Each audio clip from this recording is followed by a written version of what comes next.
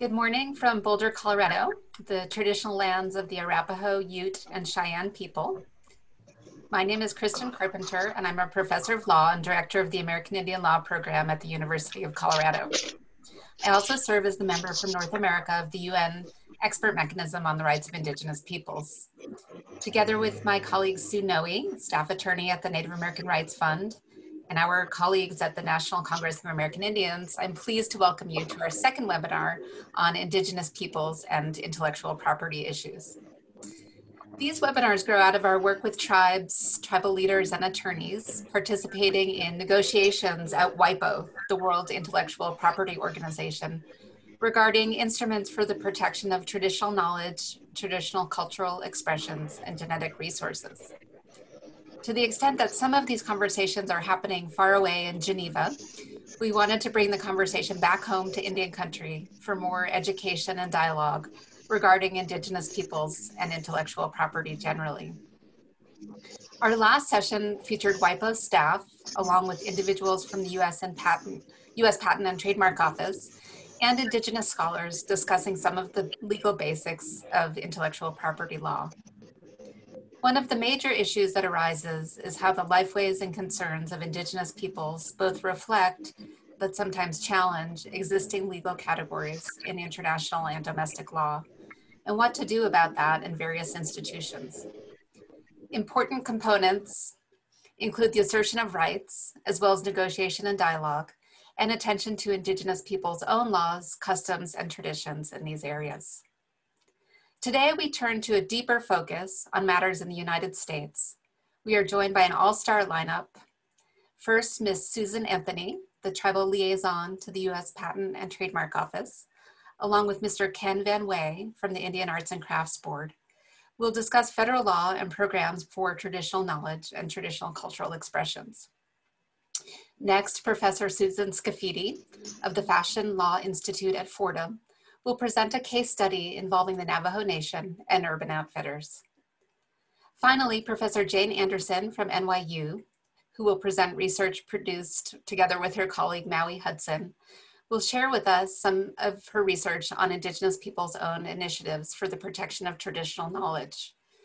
On that panel, she'll be joined by Ms. Lisa Moorhead-Hillman from the Karuk tribe, who will discuss complementary material from her own experience as a cultural practitioner. We have reserved some time at the end of the program for discussion, and so we invite the audience to submit questions through the Q&A function on Zoom. Sue Noe will pose some of those questions to our panel for discussion as time allows, and you're welcome to direct them to specific panelists or to the group as a whole.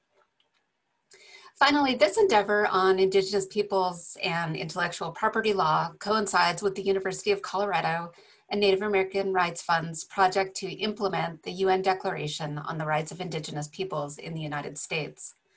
This is a major research and advocacy project with significant opportunities for participation by tribal leaders, scholars, attorneys, students, and others. I invite you to check out our website, which is one of the places we will post the videos from the IP webinars. And going forward, we hope to have some in-person training sessions here in Boulder next year. With that, I will turn it over to Susan Anthony and Ken Van Wey. Thank you very much for your attention. And thank you so very much. I am delighted to join you today. Unfortunately, I am joined by someone or something I didn't expect, and that was someone who has just decided to mow and blow their lawn. So I do apologize for the background noise. I'd like to begin our portion of the program with a brief overview of U.S. intellectual property, well known to some of you, but perhaps not to all of you. First, we have patents, which is a government grant by each government in the world. But one of the challenges for protecting traditional knowledge and traditional cultural expression, which is what we're here to discuss, is that such information or such items may not meet the standards of patentability. And also, obtaining a patent is very time sensitive, which often would disqualify patent protection for TK or TCEs.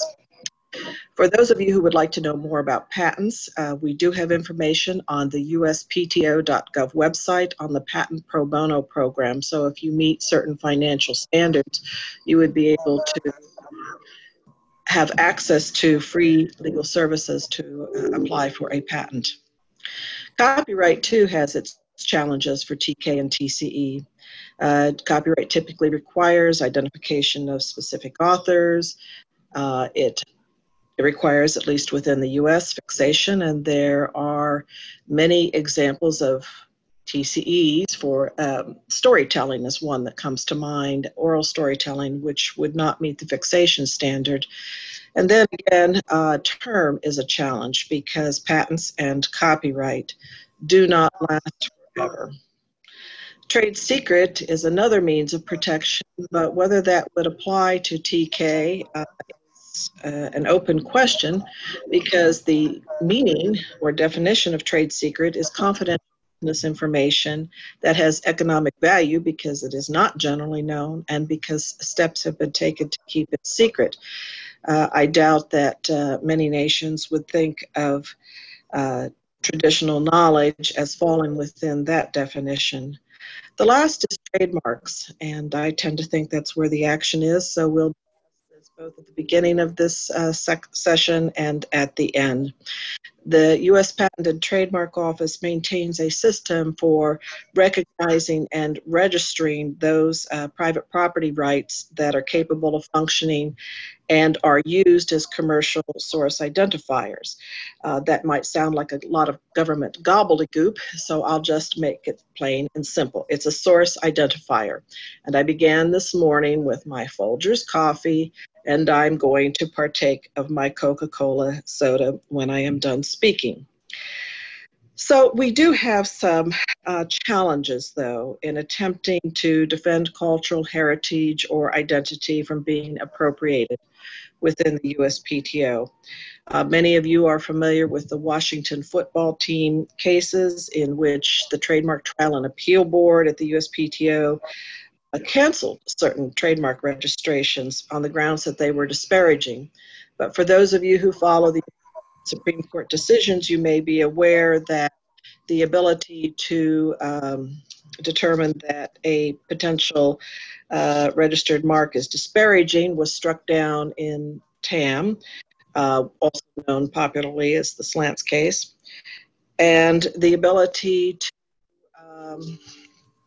refuse a registration for a mark on the grounds that it is immoral or scandalous was struck down in the Supreme Court case of Brunetti. So what do we have left? Do we have anything left? Yes, actually, we do have quite a bit left. The USPTO is very, very concerned in evaluating applications for federal registration that a mark for registration is not deceptive. And we have several sections of the Lanham Trademark Act, which is what we administer, that go to deception. So we still have some tools. In addition, the USPTO manages the Native American Tribal Insignia Database. Now, that may not be familiar to you. As a matter of fact, after 20 years, I am dismayed to say that we only have 71 recordations of official tribal insignia in that database. And that's 71 recordations by a fewer number of tribes because obviously many nations have multiple official insignia, and some of those nations have obviously recorded multiple insignia. And what the Tribal Insignia Database does is it helps the examining trademark attorneys in determining whether a proposed mark for federal registration in any way is confusingly similar to, that is, conflicts with the insignia that is. So it's a very useful tool, but as I say, people either don't know about it or haven't availed themselves of it, and yet it is a free tool. But another useful tool, very useful tool, is the Indian Arts and Crafts Act. And so for a discussion of the ICA, I would turn to my friend and colleague, Ken Van Wey. Thank you. Good morning. I'm Ken Van Wey. I am a program specialist at the Indian Arts and Crafts Board, which is an agency within the U.S. Department of the Interior. We were established in 1935 by Congress to promote the economic development of American Indians and Alaska Natives through the expansion of the Indian arts and crafts market. And especially since the passage of the Indian Arts and Crafts Act of 1990, a major focus of the board and certainly of the central office where I work is on the enforcement and the implementation of the Indian Arts and Crafts Act. So just to give a broad overview on that, the act, as I said, is a truth in marketing law for the sale of arts and crafts in the United States as Indian made. An art or craft product that's, am I talking too fast?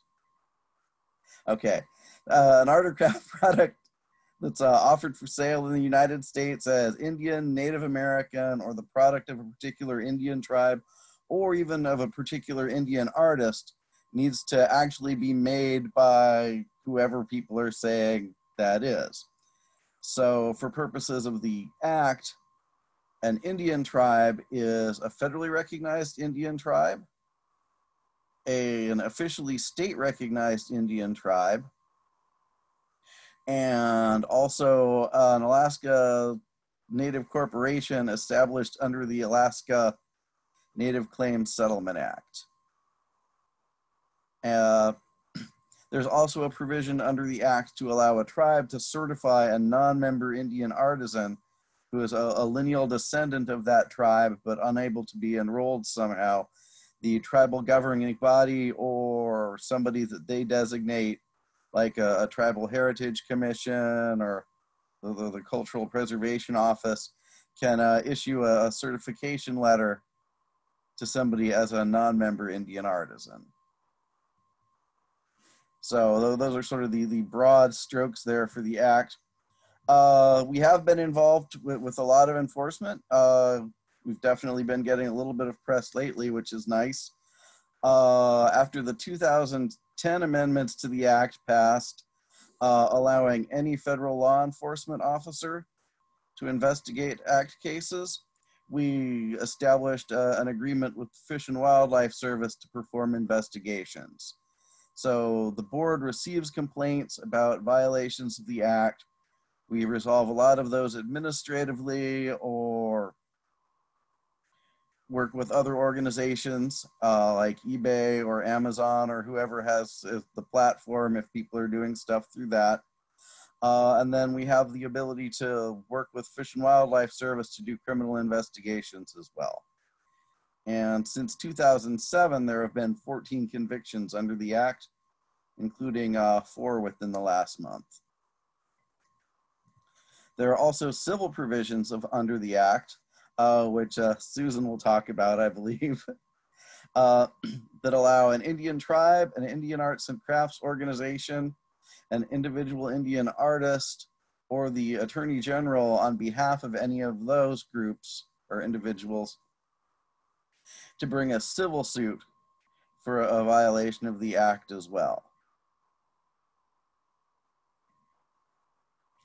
And the board was involved with one move towards a civil suit against Pendleton a few years ago, but that ended in a out of court. We didn't even go to court on it. We had a settlement with them to give $40,000-ish to the Red Cloud Heritage Center in South Dakota.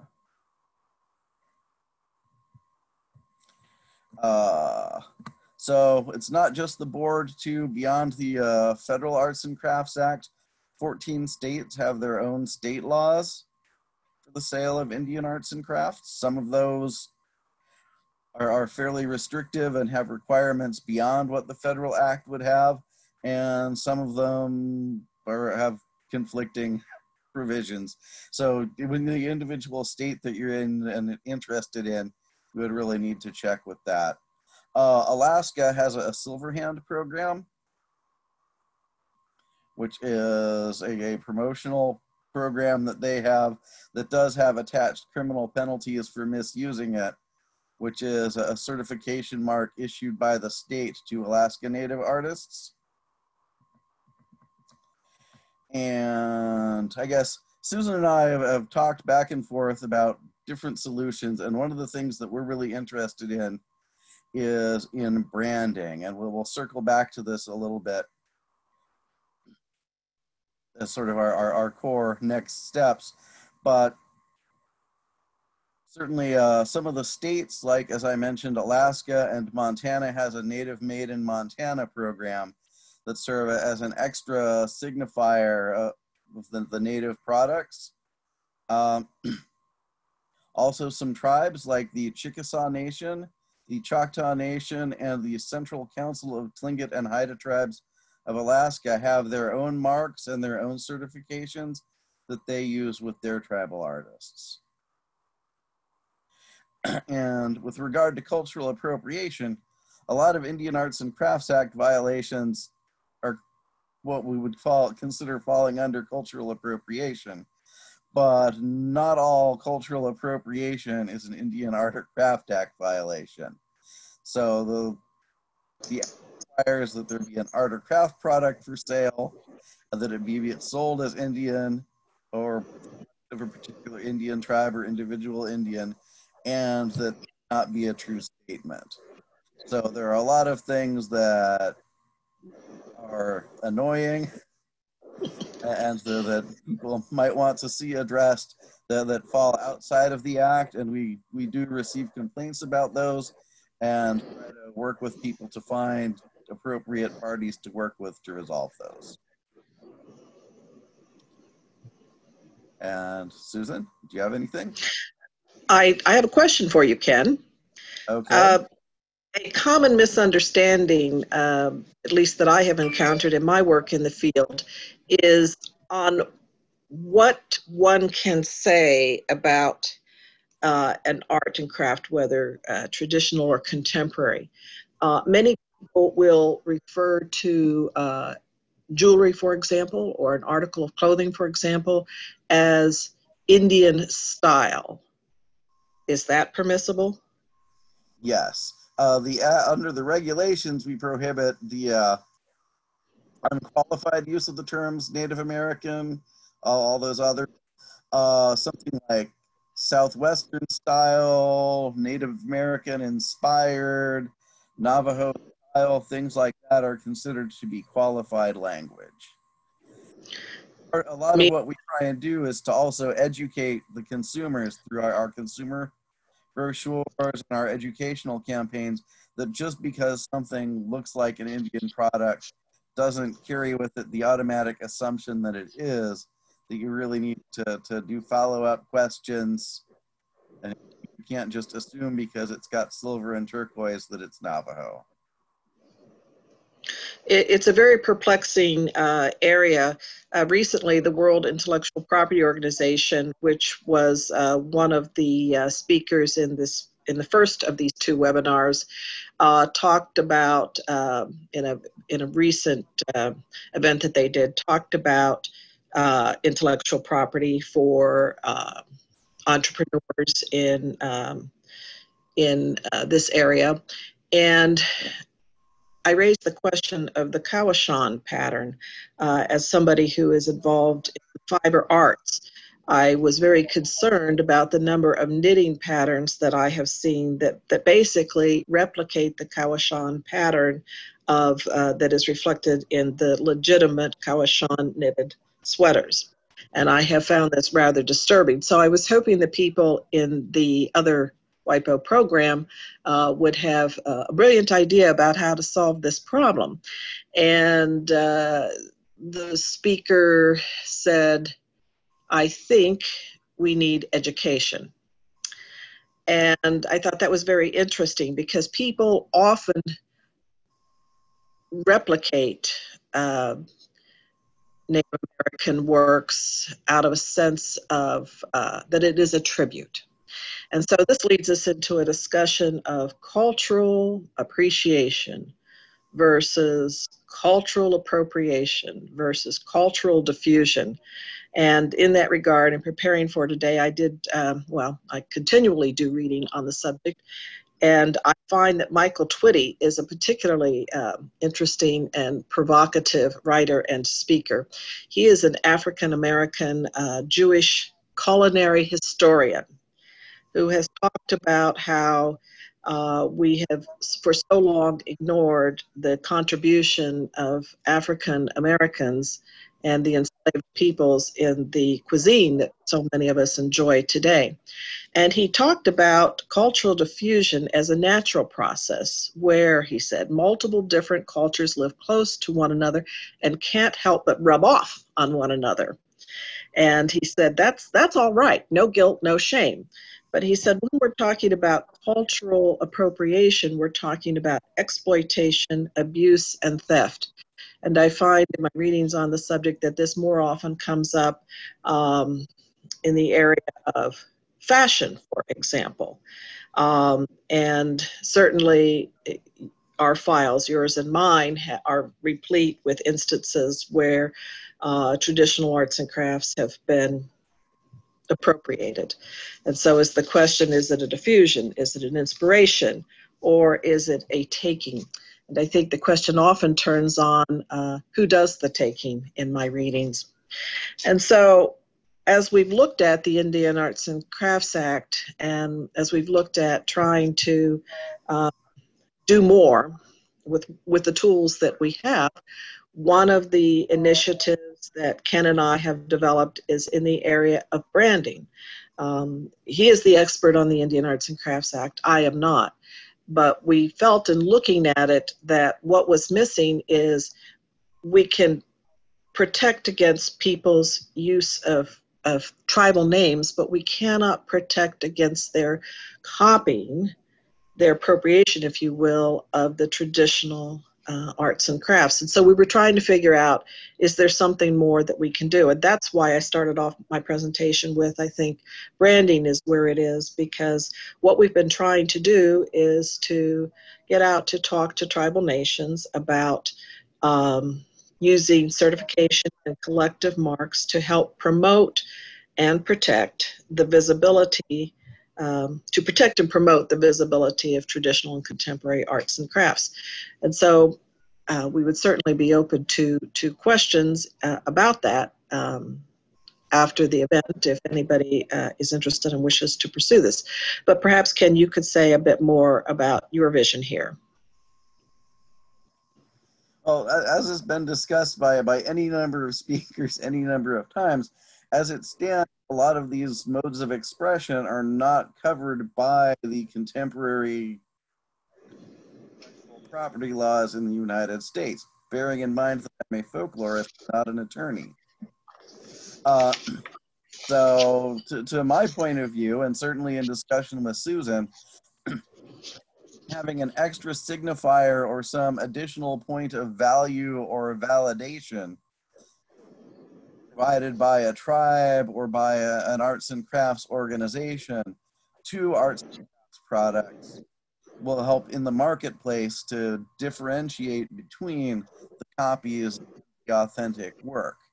And that as a federal employee in the Indian Arts and Crafts Board, I have the tools to help me validate whether or not somebody is an Indian as defined by the Act, but certainly to decide whether a particular product is exemplifying a particular culture or not.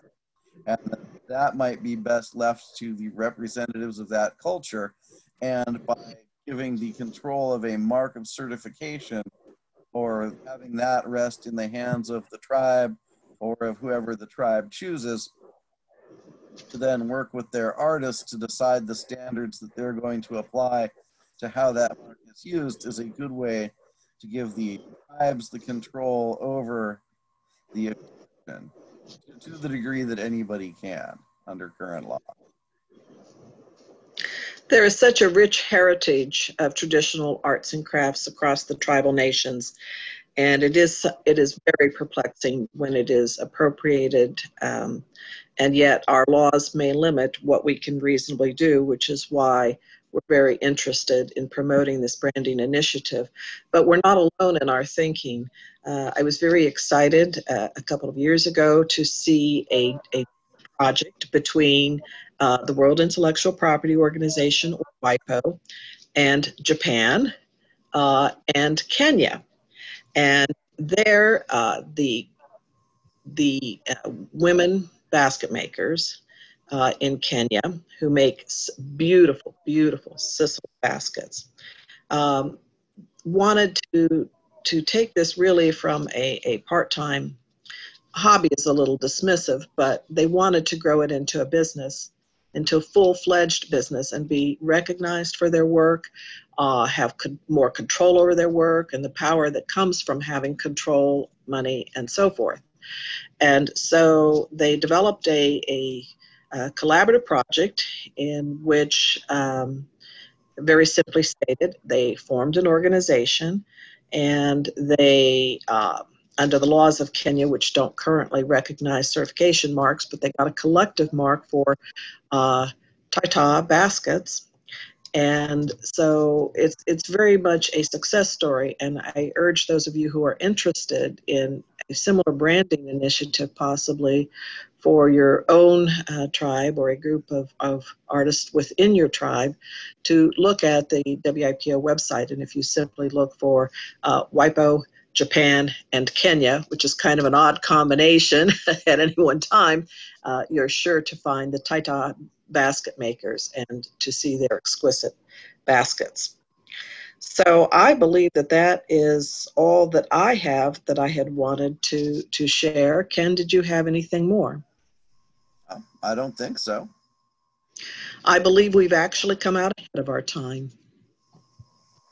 And that's a feat when you're sharing the stage. So thank you both for the really thoughtful presentations and the conversation back and forth.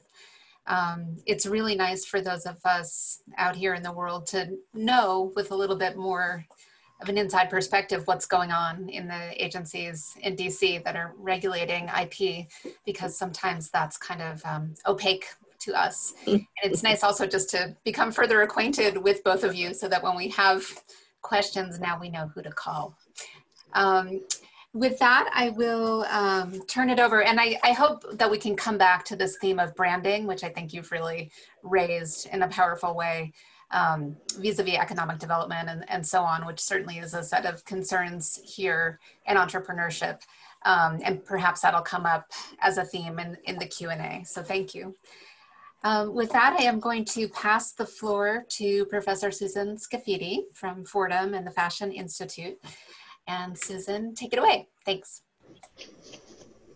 Thank you so much, Kristen, and thanks to both you and Sue for the invitation. I am thrilled to be here with this very distinguished panel and to be able to listen to you all and speak with you.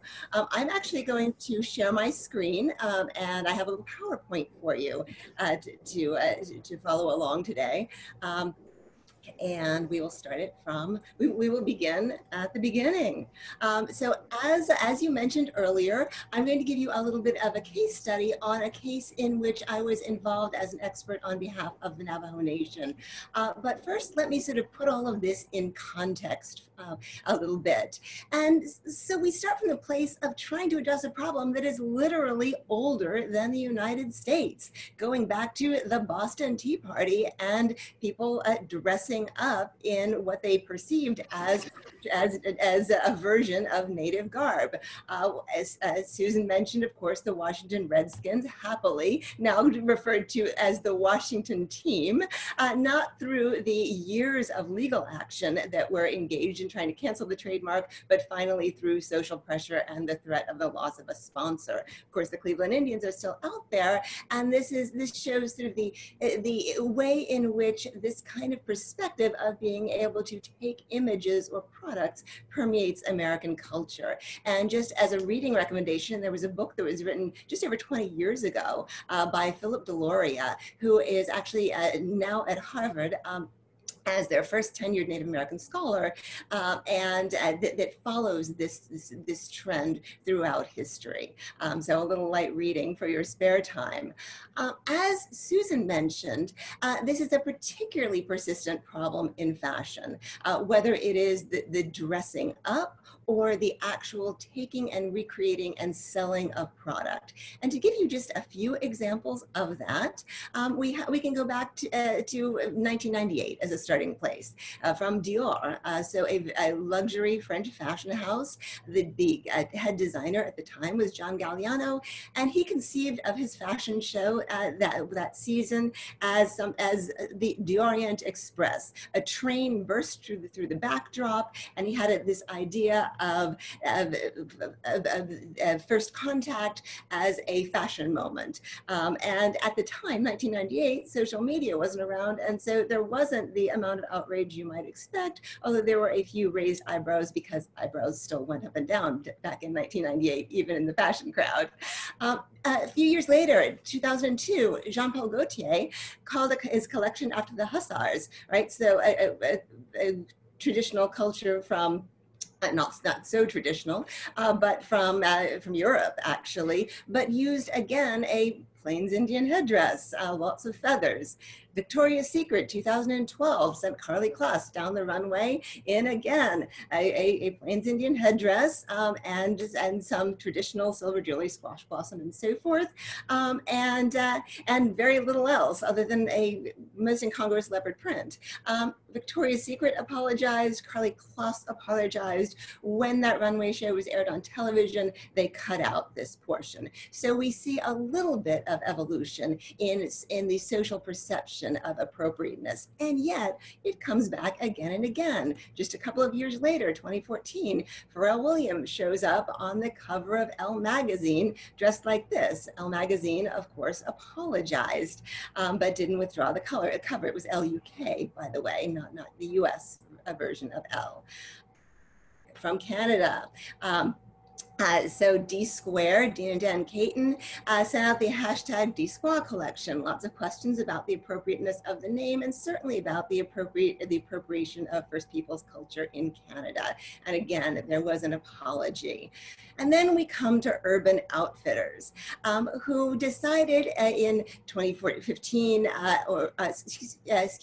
back a little earlier than that, actually 2011 and 2012, to issue a whole series of products using this pattern and to refer to this pattern as Navajo. So we had the Navajo whiskey flask, all kinds of reasons why that's inappropriate. We had Navajo socks, and we had everyone's favorite, the Navajo hipster panty. Now, Urban Outfitters was not prepared to apologize, but the Navajo Nation took the opportunity to bring a lawsuit against Urban Outfitters, and on some of the grounds that Ken and Susan just discussed. So this was my reaction, the polite version of my reaction. I looked at this and said, because Urban Outfitters refused to apologize, they instead said, actually, we think the term Navajo is just generic for a style, right? We don't think that the Navajo Nation actually owns that name, at least in the fashion context. This made me furious because we are looking at a history in this country and in many others of taking lives, of taking land, of taking children, and now we want to erase a culture altogether by taking the creations of the mind and its very name. Okay, this is wrong. It's wrong at an ethical level. I think it is also wrong at a legal level, which is why I agreed to become involved in the case as an expert. All right, and I should stop and tell you just a little bit about where I come from and what I've done in terms of the focus of my career. A lot of it has been looking at the question of why intellectual property law discriminates amongst different forms of creativity. So the book back in 15 years ago in 2005 on this question of cultural appropriation and who owns culture. And then the Fashion Law Institute founded to establish the field of fashion law more generally, which didn't exist back when I was in law school.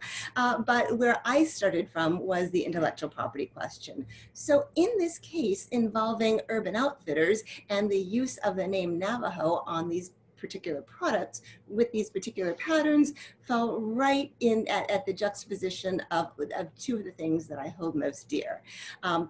So my first question, of course, was what legal tools are available. And Susan and Ken have done a beautiful job of explaining that to you, so I won't say much other than to note that the Navajo Nation, of course, looked at the Indian Arts and Crafts Act and at intellectual property laws that might be available to deal with these things.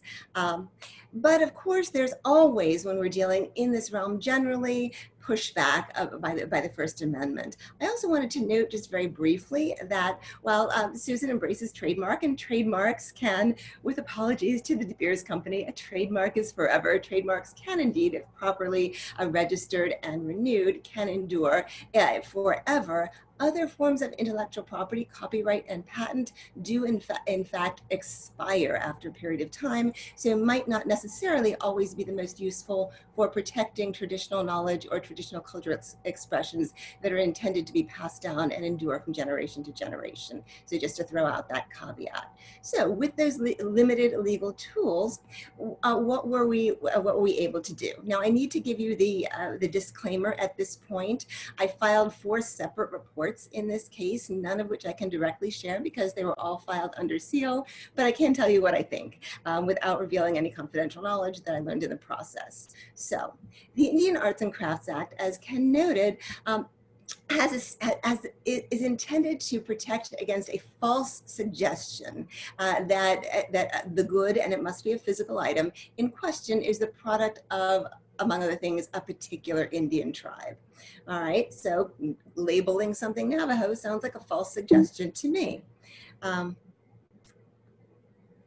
We're looking at when we look at whether there's a false suggestion, we can look at the name Navajo, but we can also look at other things, much the way we would look much the way we would engage the process of determining whether a product was counterfeit in trademark terms. So if Susan were drinking counterfeit Folgers coffee this morning, we'd want to know. And the first thing she would look at is the product itself, right? What about the product suggests that it is in fact something that is Indian or Native American or Navajo? And we might say, well, it uses this particular pattern, right, that is associated with many years of basket weaving and weaving of textiles. So maybe that pattern is a suggestion. We could also look at the product itself in another way. Is there anything that suggests this isn't, in fact, a product of the Navajo Nation? And not necessarily, right? Just because it's mass produced doesn't mean, in my mind, and I want to come back to Ken on this, that it couldn't possibly be subject to the Indian Arts and Crafts Act. So we look at the product itself. We look at the labeling. We look at that hang tag affixed to the item that says Navajo. And in this case, the labeling was pretty clear in making that suggestion, even though, again, Urban Outfitters said, oh, but that's just generic. Everybody in fashion refers to patterns like this as Navajo. Not so much. The question of branding that Susan and Ken brought up earlier, that I would focus on in this context, in this analytical context, in a different way. How does Urban Outfitters brand itself so that a consumer walking in and seeing these products might interpret what that consumer is seeing? Well, Urban Outfitters the name doesn't tell us very much, but this case wasn't just against Urban Outfitters. Urban Outfitters is part of an enterprise that has 2 other sister companies that have retail stores and brands that were also part of the case. And those sister companies are Anthropologie and Free Peoples. Now, I would argue that the name Anthropologie, even though it's not spelled like the specialty of our next speaker, it's spelled a little differently, nevertheless has a connotation of going out and studying and finding authentic things from other cultures. So if I walk into a store called Anthropologie, right, the store is at least trying to suggest an association with that particular discipline.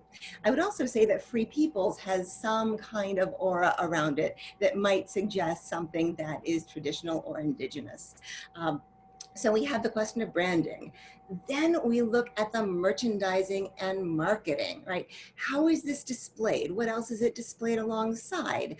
How is it marketed to the public? And all of those things together, particularly since, for example, Urban Outfitters, Anthropologie carry a limited amount of vintage merchandise to add a sort of a flavor to their retail spaces, might actually also indicate to a customer, to a consumer, that there is that these things are associated with the Navajo Nation, authorized by the Navajo Nation, maybe even in fact in Indian Arts and Crafts Act terms, Indian products.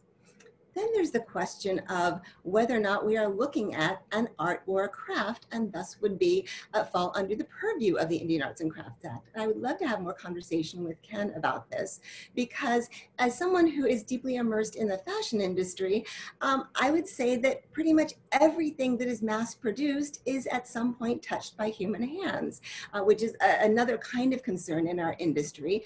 Fashion is very, very labor intensive. Garment workers are often not well treated, particularly when they're producing inexpensive merchandise.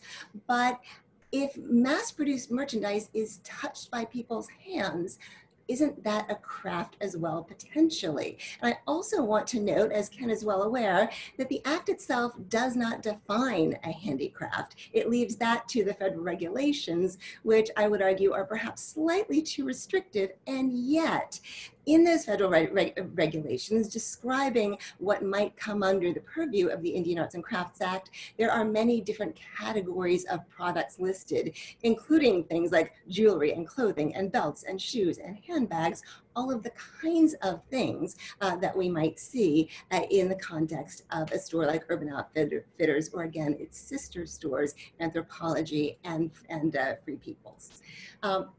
So those things taken together would tell me that there may in fact be a false suggestion here of association with, in this case, the Navajo Nation.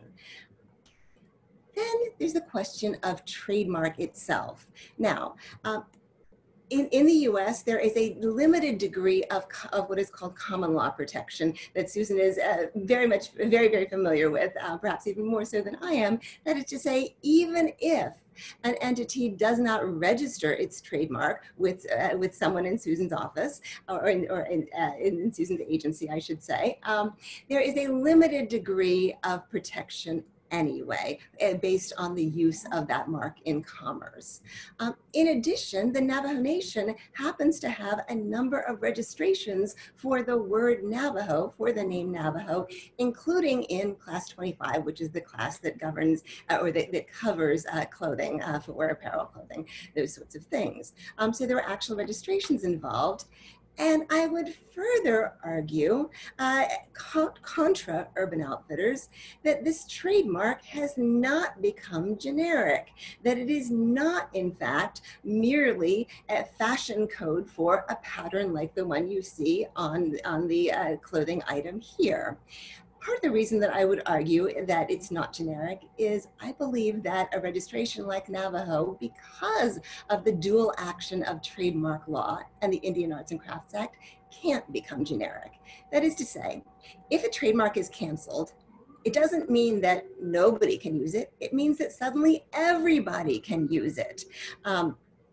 But if the trademark Navajo were unfortunately canceled, and it has of course not been, but if it were canceled because it was generic, because it was no longer serving its role as a source indicator for whatever reason, it wouldn't just fall into the public domain. It would still be protected by the limitations of the Indian Arts and Crafts Act. That is to say, people couldn't just pick up the name Navajo and start putting it on other things that were arguably arts or crafts. So the argument that perhaps the Navajo Nation had not actively policed its trademarks and shut down the fashion industry's generic use of Navajo in many other contexts, including actually by Pendleton, but also others.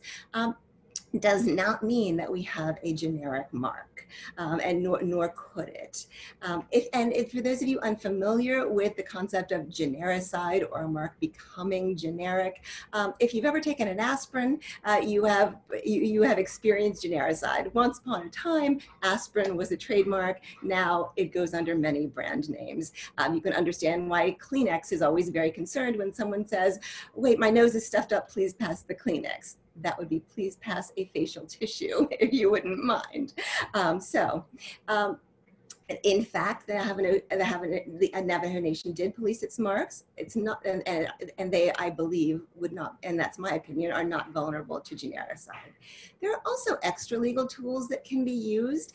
Susan mentioned advertising or branding around authenticity, which I am very much a proponent of. Of course, branding is the first step.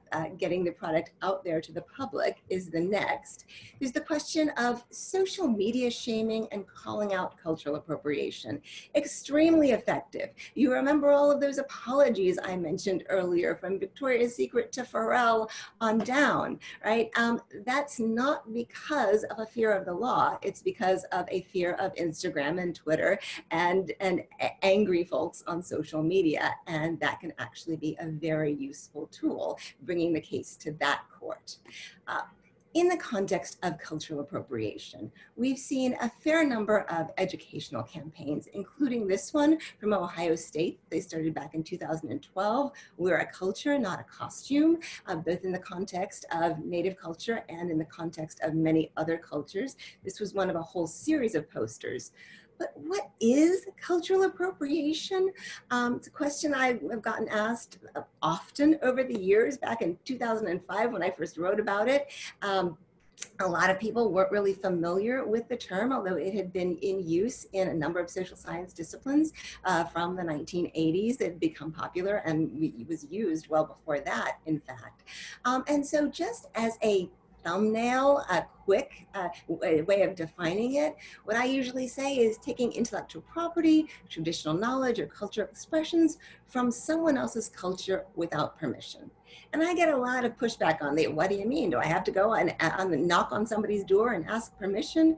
Well, there are ways of ascertaining whether or not generalized permission has been granted to go and eat in someone's restaurant and share their cuisine, or to wear something that is produced by their culture. Sometimes the permissions are explicit via sale, sometimes they're tacit or quiet.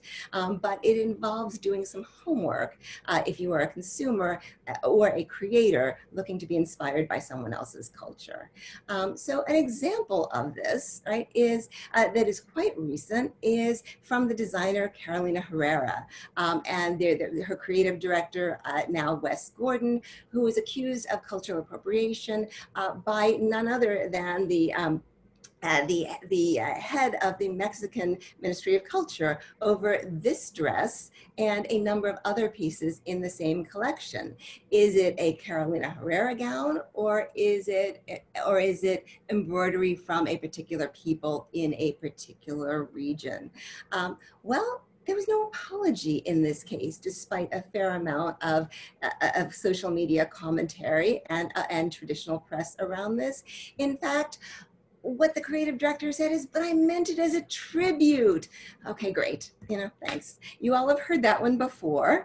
It is true that this comes from a place of admiration and love, but a tribute is actually something that can be paid. We can pay tribute, and maybe there should have been some kind of payment in this case. So yes, it's lovely to be appreciated, but it's not necessarily lovely to have the property that is appreciated then taken from you and used in another way that you haven't authorized. That being said, not all borrowing is bad. And she's made a reference to Michael Twitty and cuisine, which I think is great. I personally kind of like California rolls. Are they sushi? Well, no, not traditionally, hence the name California rolls. Are they made in the style of sushi? Yes. culture is fluid. Culture does evolve. If it didn't, we wouldn't have fusion cuisine and lunch might get boring.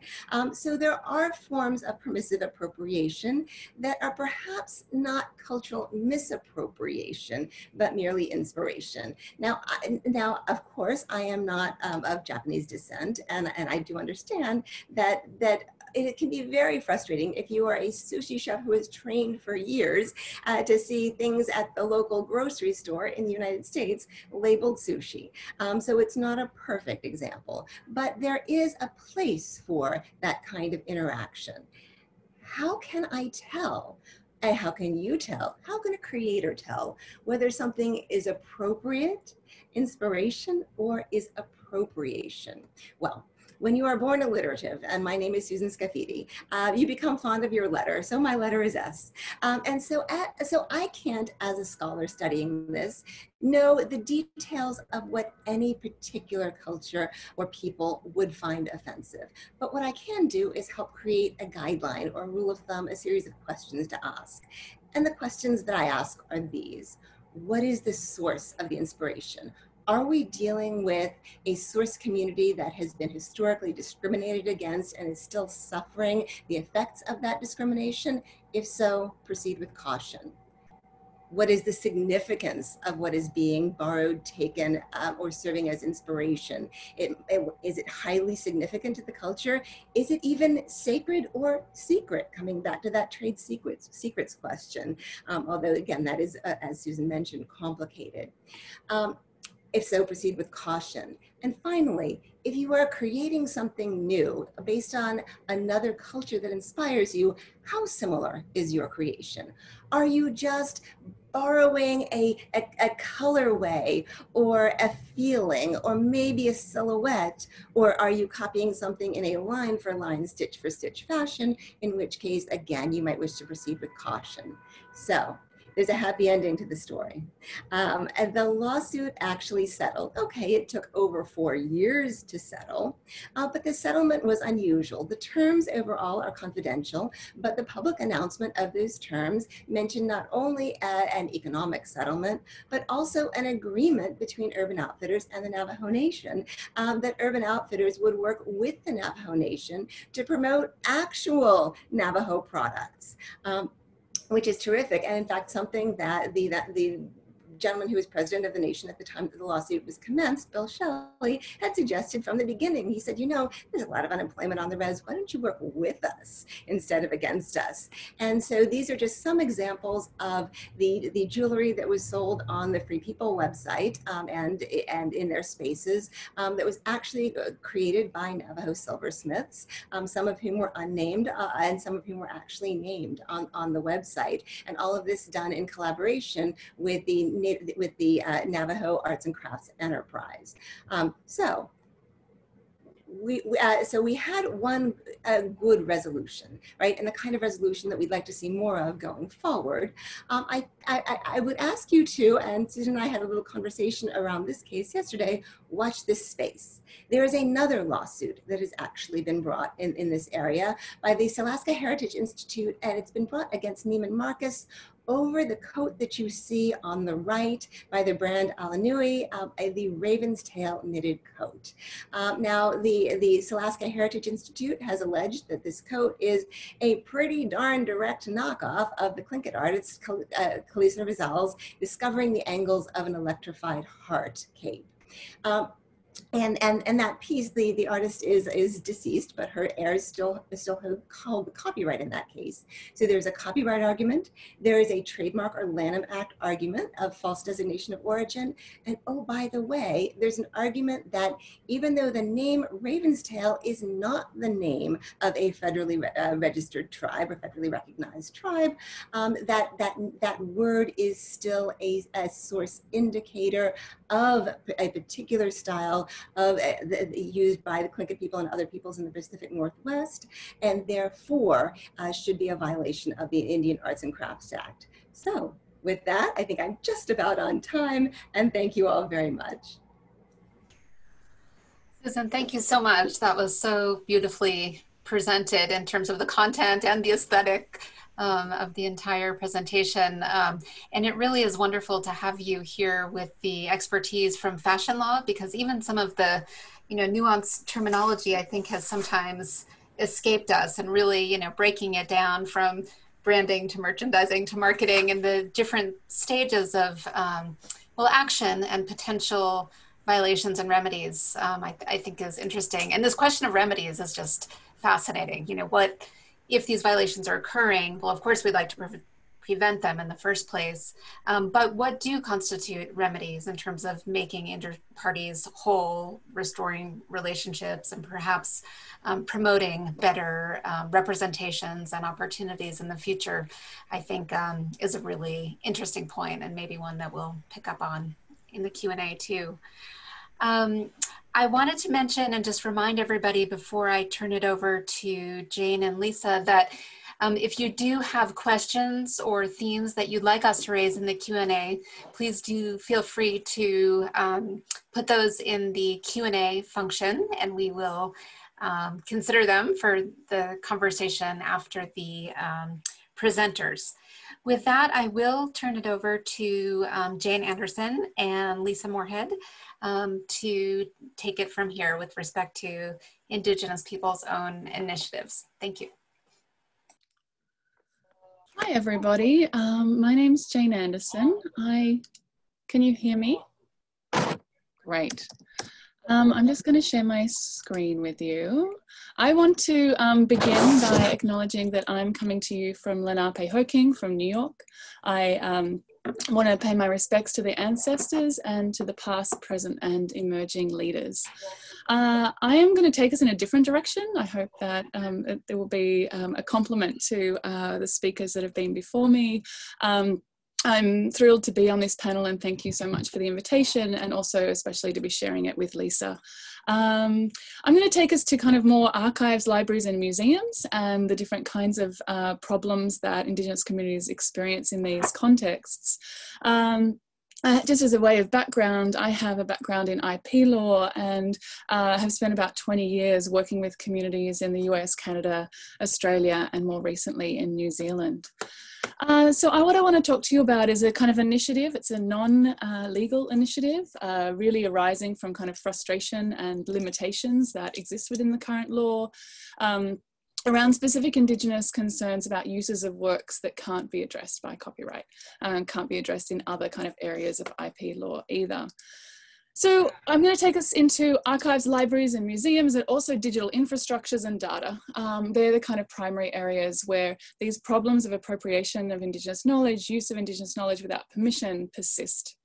So these are just some of the problems that have kind of been behind the development of this particular initiative, and largely that it's that every Indigenous community has enormous collections of cultural heritage within museums, archives, libraries, universities, and data repositories around the world.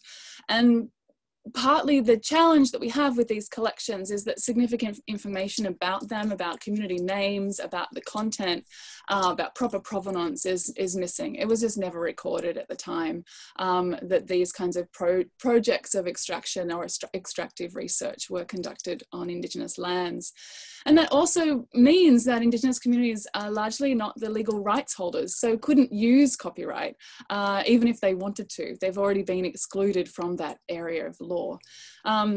But these kinds of issues of responsibility and the incomplete and mistakes that are in these collections continue as this material gets digitized, continues as it kind of turns into the digital lives of these materials. So the problems and mistakes go into the metadata.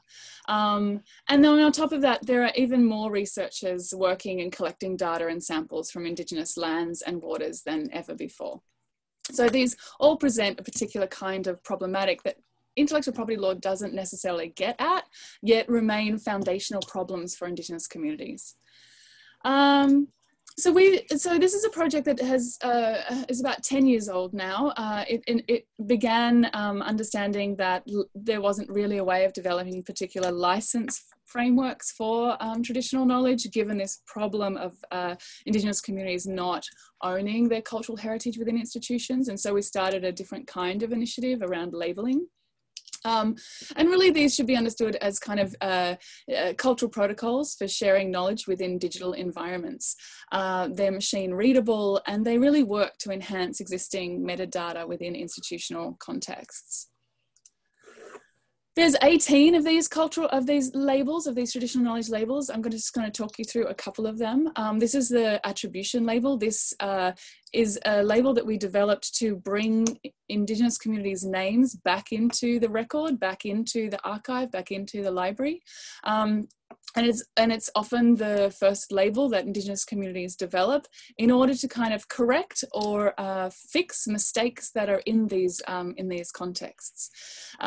What's important to know about the labeling system is that the icon that you can see remains the same, but every community is able to customize these labels how they want to do that, which is a very important kind of sovereign dimension of how these labels function. And this is just an example of what I mean by that. This is a label that was developed by the Scowlitz band of the Stolo First Nation in British Columbia. This is the attribution label that they're using for their virtual museum, which is really telling the story of archaeology within their community. And you can really see that they've customized the label and really transformed the idea of what attribution means within their own context to literally mean name and place. And within the kind of customization of this label, you really see why the Scowlitz are using this label, not only because of the history of their history not being told properly, but also to recognize that they are the holders and caretakers of their lands, resources and histories, and that they have responsibilities and obligations to make sure that that history is told correctly. This is a seasonal label, and in many ways, because we're able to maneuver around the limitations of the law, we're able to get at a range of different kinds of cultural concerns around the sharing of knowledge. This is a seasonal label. This allows us to connect knowledge to place, to land. We know that these things are deeply related, but the law doesn't recognize them as deeply related. In fact, Euro-American law seeks to segment and separate them. So this is a label that connects place to knowledge, and it can do that in the archive. And it does that by adding this label can tell you a lot more about a particular kind of song. For instance, that it should only be sung at a particular time of the year. It should only be sung after the first snow, that it shouldn't be listened to at a particular time of the year. And this labeling system starts to add Indigenous control and authority back into the records in ways that should always have been there in the first place. This is the culturally sensitive label. We do have a sacred label for materials that are of a sacred nature. That's a particularly important label, particularly for photographs, songs, sound recordings, field notes that represent or have representation of ancestors or of belongings that have that are not subject to NAGPRA. But this label is a little bit different. This does a little bit of different work, and it was developed partly because communities were really speaking to the sensitivity of materials that's in archives that people just have no idea about. In particular, this was developed around sensitivities around language materials, understanding that communities have very complex histories around language and where their language materials are. In this instance, it was developed by a community who doesn't own any of their language materials. They're owned by the researcher who documented their language and are held in an archive hundreds of kilometers away from the community. And this community wanted to make sure that they had this label on those collections so that any user of those collections would know how sensitive they are and how they need to be consulting with the community in the first instance. We have other communities that use this label for census records, for instance, that have derogatory language around it written by the BIA agents over these historical periods of time. So this label does a lot of work to kind of speak to the care and the sensitivity that might exist in materials that is otherwise not recorded or made visible. So I just want to talk you through one example of how the labels have been used within the Library of Congress with the Passamaquoddy wax cylinders. These were and are 31 wax cylinders that were made in 1890. They're the first sound recordings that were made on Indigenous lands in the United States. They were not returned to the Passamaquoddy until the 1970s, and when they were returned in the 1970s, the sound quality was very, very poor. And whilst the Passamaquoddy were very excited to have them home and to be able to listen to their ancestors for the first time in 80 years, they were unable to hear really what was on those recordings. So the Library of Congress in 2015 started a different kind of project of return, but as part of that project of return, it also meant dealing with the online catalogue record. So you can look at this record, and what you can see from this is that it's a deeply impoverished record. There is no information about the content. It is only information about the technology. We know how long the recordings are. We know a little bit about the name of the song, but it's not in Passamaquoddy. And we know about the cylinders. We know nothing about the content. And I would say this is actually the case for the majority of Indigenous collections, partly because Indigenous people have not been involved in collaboration around sharing knowledge that might be in these collections. This is what the record looks like now at the Library of Congress after enormous amounts of work with the Passamaquoddy community. There's pages more of information here. Importantly, that the Passamaquoddy have given their consent to share. This was a very important component of the work, was what does the Passamaquoddy want to share with the public? And you can see that the song names are also now in Passamaquoddy, and they have they've decided to use 3 labels: the attribution label, the outreach label, outreach being that the Passamaquoddy have actively decided to be sharing this material. It's their decision, not some non-Indigenous curator's decision about what's getting shared, and that this is non-commercial, that they don't want this material used in commercial contexts in the future. So this is a significant change within the Library of Congress for these kinds of materials. But more than this, there was kind of some significant transformations that had to occur within the digital infrastructures themselves. And so if you understand histories of colonialism and think about the ways in which non-Indigenous people become authors and owners of Indigenous collections, those problems persist into the digital infrastructures where only the author is recognised and Indigenous kind of names are left out of these digital infrastructures. So colonialism particularly is quite pernicious within digital infrastructures. This work required creating a subfield for the traditional knowledge labels that allowed for the recognition of Passamaquoddy rights within the actual mark record itself. It meant creating a field for traditional knowledge labels within the entire Library of Congress, and this means that now any Indigenous community that has traditional knowledge labels can add their labels into their content at the Library of Congress. That was a major infrastructural change that we were able to get through this project. And this is probably another really important component of it. This is within the rights advisory in the Library of Congress. And you can see that the traditional knowledge labels are there in the rights advisory. The rights advisory is largely usually kept for the copyright holder. And in this instance, this is the transformation in how these rights are recognized within the Library of Congress. You can see that there are still rights held by the Peabody Museum of Archaeology and Ethnology at Harvard University. One might ask a question about how they hold those rights. But these rights for the Passamaquoddy are now the first rights. And that's another really important intervention that these labels have been able to do through a non-legal way, through an educational tool, but actually influencing and affecting the rights. This is also another really important component. This is within the Dublin Core rights field for those of you who are interested in kind of these particular kinds of metadata frameworks. The labels have been added at the element of rights within the Dublin Core rights field, and that's another really important dimension of change within the infrastructures themselves. So another component that we have been doing for the last year and a half is kind of extending the traditional knowledge labels into kind of more biocultural contexts. So contexts around genetic resources, and particularly around the range of research that happens on Indigenous lands and waters around genetic resources and genomic science.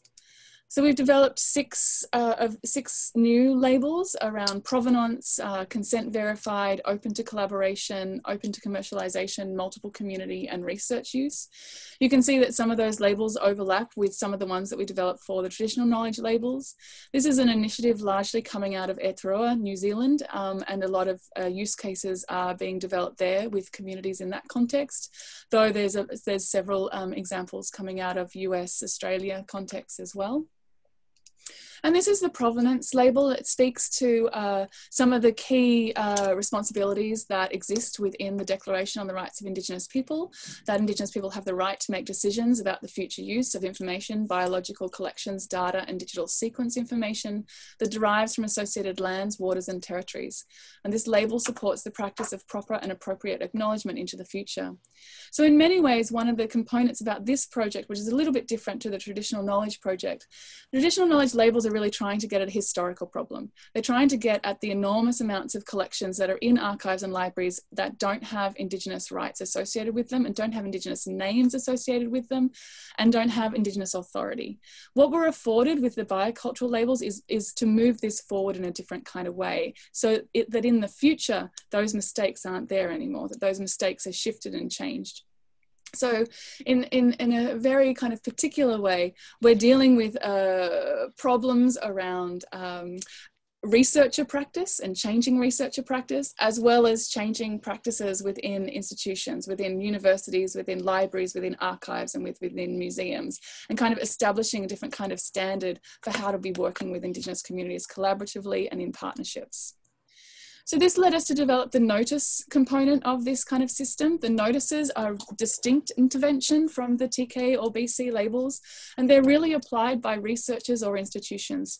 They're not customizable.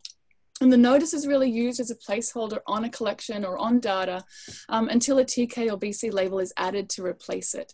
In this way, it enables both institutions and researchers to act, to recognize Indigenous rights in the very first instance of their research, not to hide them, not to erase them, not to preclude them.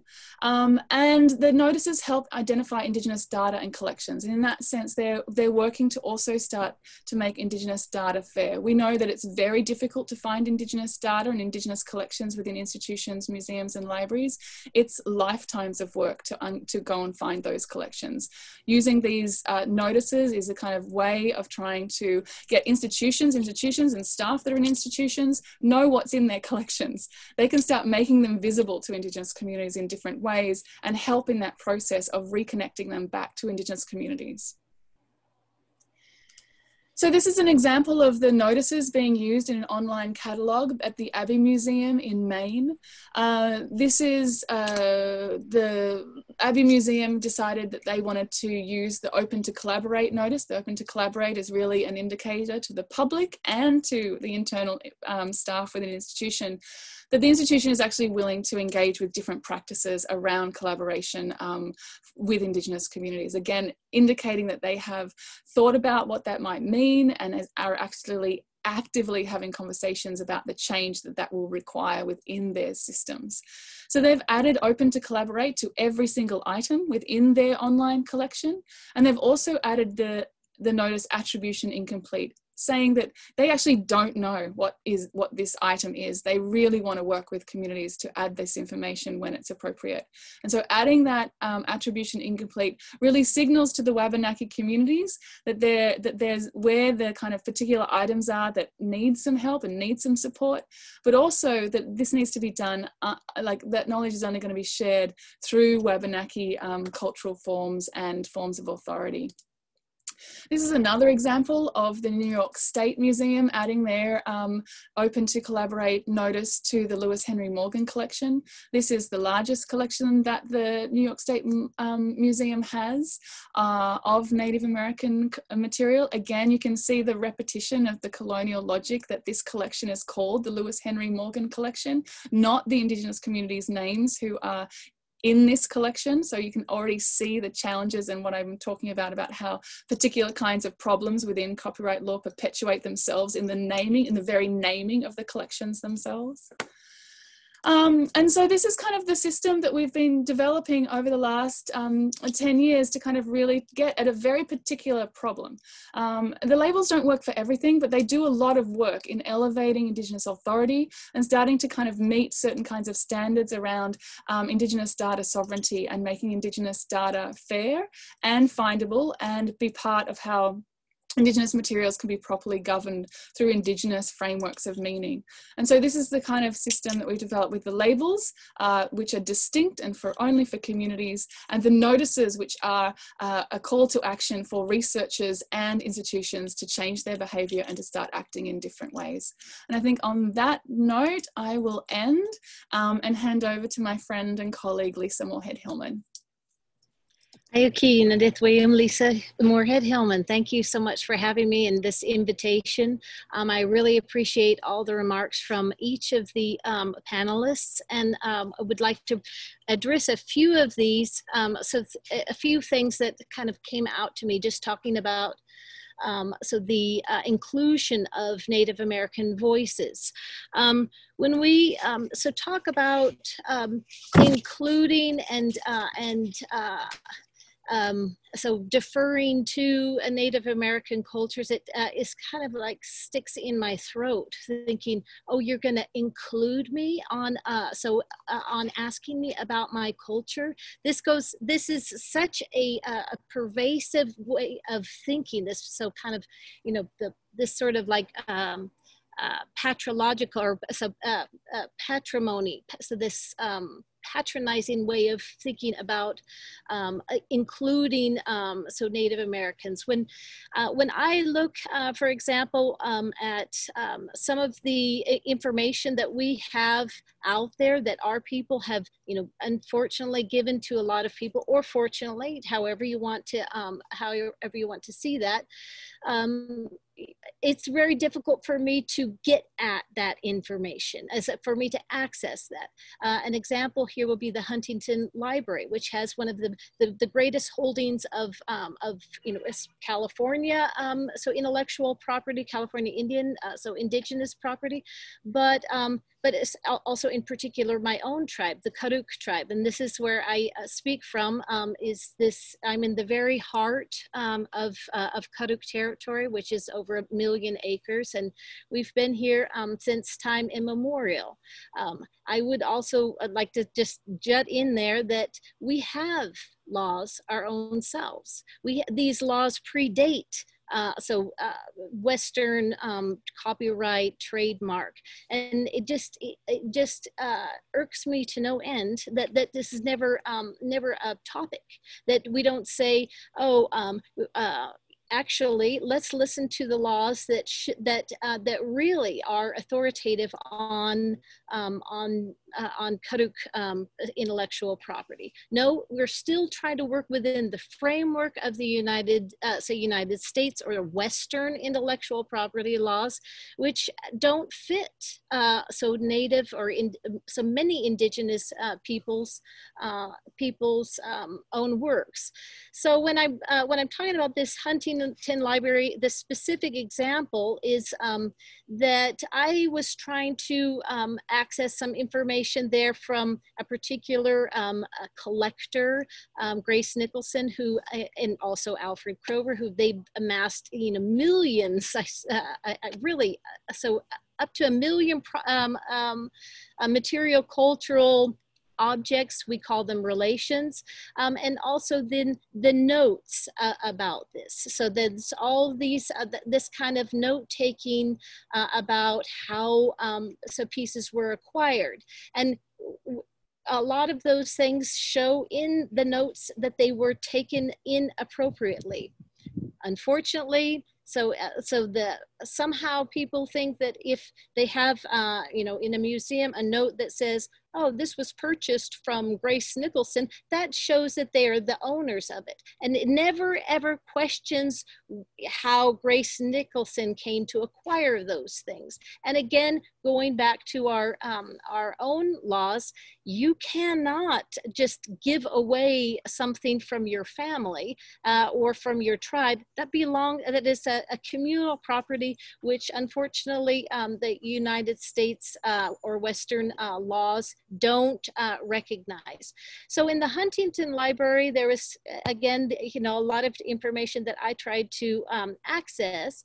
And unfortunately, I only have a Master of Arts degree, and that kind of is just not enough for the Huntington. And it doesn't matter that I'm a Karuk tribal member at all. Actually, I need to be affiliated with a university and also have a PhD, and I need to be invited to these things. Otherwise, too bad. So I wasn't able to access anything from the Huntington Library.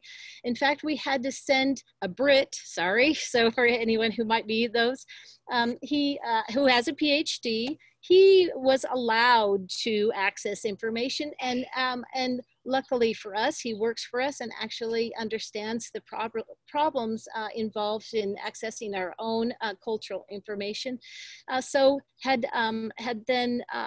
Well, I better not even say this, because then probably somebody from the Huntington will get savvy onto this. Let me just say, tell you that this last year for our World Renewal ceremonies, we were able to perform the first acorn ceremony, the first time in 140 years, because we were found information about that.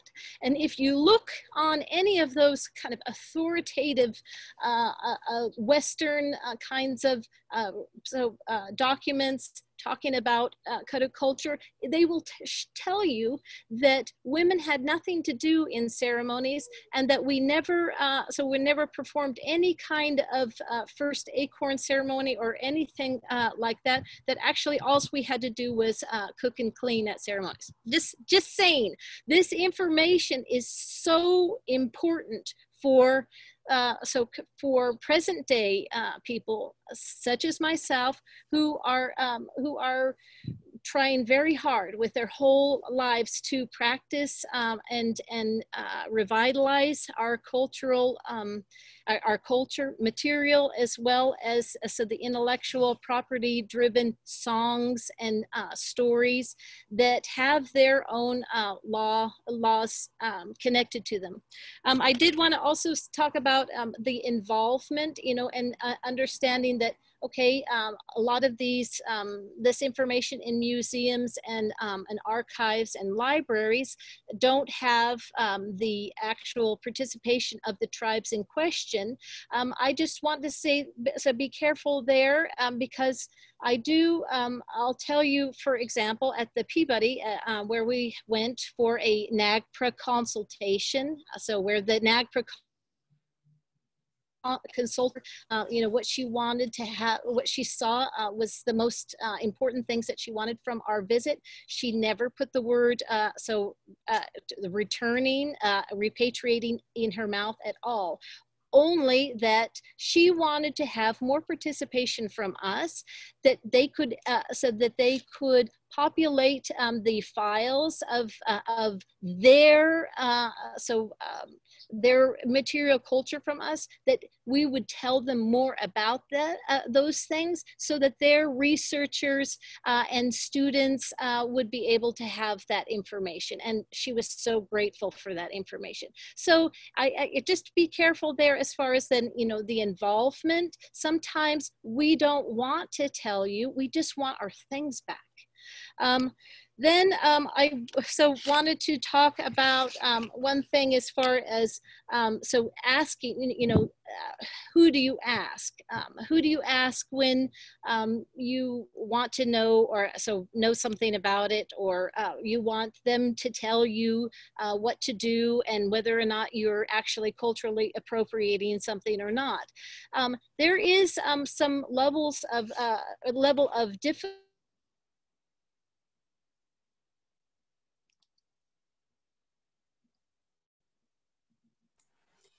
Lisa, if I may, you went on mute for a second. Oh, okay. So how about now? That's great. We just lost like a sentence or so. Thank you. Okay, perfect. So I wanted to say we had so been to the now it's going to escape me. So in so Southern California in Los Angeles, a very successful NAGPRA repatriation effort, one of the only ones that are actually, we got, so we got our relations back home. There was an item there that we were trying to think about how we could put a label on it. So it's a traditional knowledge label, so that, you know, even in their archives of the some of the things that they've given back, how to address those that item, and who is then the actual authority over that material culture. And it was it's a family, belongs to a family. So there was a medicine woman, so who had her medicine dress there when she was just a little girl. So it was just anyway, lovely piece.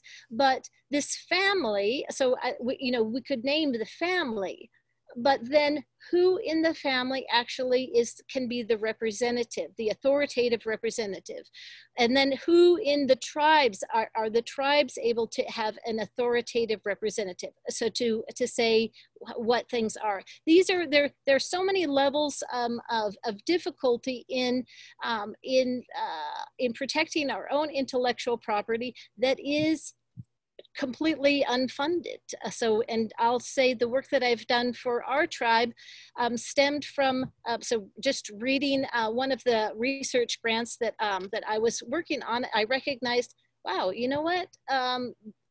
Everything that we talk about and learn about and so share with our university partners will now belong to the university actually after this, and it won't be our own intellectual property anymore. And this has happened. I mean, I've had some people from Berkeley so call and say, we wanted to do this, you know, opera in the Karuk language, and you know, we'd really love it if you would, you know, to just say how wonderful it is and kind of like sign off on it. And we said no. So no, you can't take one of our traditional origin stories out of context and do it somewhere else. That's completely inappropriate. And they returned with, well, we're going to do it anyway because we actually don't even need to ask you. We were just being nice because Gifford collected that story, and so it belongs to us. There are many, many layers of difficulties in protecting intellectual property. And so again, all the work that I've done, so hours and hours for our tribe, or hours is just completely not the right word, but it was all on my own free time.